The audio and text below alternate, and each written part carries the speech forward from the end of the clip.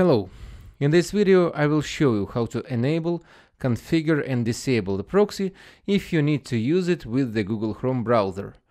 I use Chrome on Windows 10, so the general settings are the same as on earlier versions of operating system, only the interface can be different. Also, I will show you how to set up a proxy in Google Chrome with the help of proxy control extension, which is more easy in settings than browser in general and more practical, especially if you're working with several accounts and several proxies. Let's start.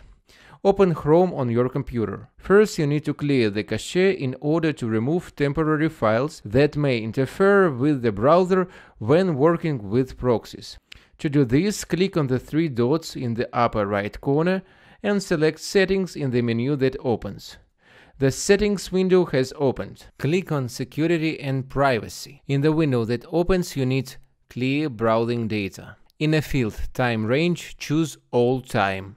Make active all three items and then click Clear Data.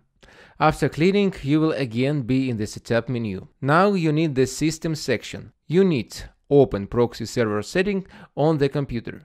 Press it. The browser redirects you to the proxy settings on the PC. You need the Manual Proxy Settings section. As you can see, Use Proxy Server is now disabled. Turn it on. After that, the fields for entering the IP and proxy port become active. Enter the IP and port of your proxy. But I will remind you that if you have free proxies, which you found in the public domain, then there is no guarantee that they will be functional and ensure reliability. Therefore, I recommend purchasing a personal proxy, and for this purpose, you can buy high-quality proxies for Google Chrome on the Proxies.io. Our technical support will answer any questions and select a proxy for your tasks. Now enter IP and port of your proxy, and after entering through the Chrome, you will be asked for a login and password for your personal proxy, which you will need to enter. However, if you still choose public proxies, then the entered IP and port are enough. Check the box next to Do not use proxy server for local addresses. Click Save. Close this window and return to Chrome. Now your proxy is configured and you can use it with the Google Chrome browser. But if you need to disable the proxy, then repeat the procedure. Click on the three dots in the right corner, select Settings, then in the System section, select Open Proxy Server settings on the computer and change the Use Proxy Server window from the active state to the inactive one. Done. Proxy is disabled. If you use standard proxy settings, then the configured proxy will be applied in almost all browsers at the same time.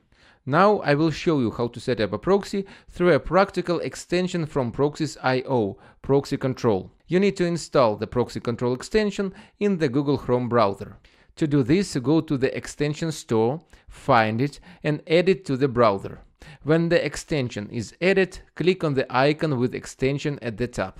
Choose Proxy Control. You can see a window that opens in which you can select a proxy if it is added earlier, enable or disable proxy, or set up a proxy. There are three ways to add a proxy: Quick, Standard, and you can also add a new proxy by APK. But today we will consider the first two ways to add a proxy. The first way is Standard. You see four fields for adding a proxy. In the first field, enter IP of your proxy. In the second field, port. In the third and fourth fields, enter the login and password of your proxy if you have a personal one. Or leave these two fields blank if you have a public proxy. When everything is entered, click Add a new proxy. As you can see, proxy, which I just entered, appeared on top. In this way, you can set up as many proxies as you need. Now in the second way to set up a proxy, Fast. On the right you can see one line and the example in what format to set the proxy. Enter in the next way: IP, port of the proxy if it is a public proxy, and if it is a personal one, then IP, port, add, login, password. When everything is entered, click Add a new proxy. As you see, your proxy appeared on top. To see all the entered proxies in the extension, at the top, click on List of Proxies, and you will see the proxies that you entered. Close the extension and go to the working browser window. Now, Before you start working with any resource, you need to click on the icon with the extension and select one of the entered proxies in the list with which the browser will be working. The setup is complete. Now at any time you can switch the proxy or disable it in the browser if you wish. That's all for now. Subscribe to the channel and click like. Bye.